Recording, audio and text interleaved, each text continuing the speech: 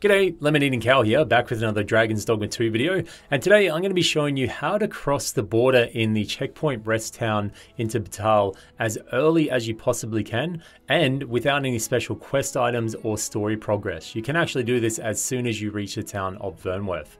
What's more, you don't have to go through any monster-filled routes or anything, so it is very easy and very accessible. As soon as you reach the town of Vernworth, you're able to come across the West Vernworth Oxcart station. Now, if there isn't an oxcart here, you can either sit on a bench and wait for the morning, or you can interact with the oxcart post and it'll automatically make you sleep until the morning and the oxcart will arrive.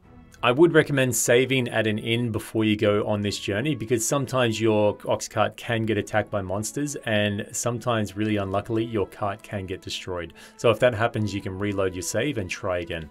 Once you have safely reached the Checkpoint Rest Town, then we're going to need to wait until about midday. In order for this to happen, we can sit at a bench until we get to the morning, or you see morning break, and then rest one more time, and that should be the perfect time to catch this cart. Once it has hit that midday mark, then head out of the main entrance of the town and just down the road a little bit.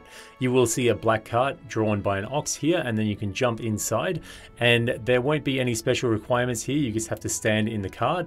Amazingly, no one really sees you do this and they don't question you about it, but hey, it does work. If we stay in the coach, we will eventually reach the gate bordering Bhattahl. All we have to do is stay in it and the gates will rise for us and we will be able to go through. At this point, you will get the 2 achievements across the border and I'm in, and it is as simple as that. From here, you can head down to Bhattahl or go and unlock a few of the other advanced vocations in the game.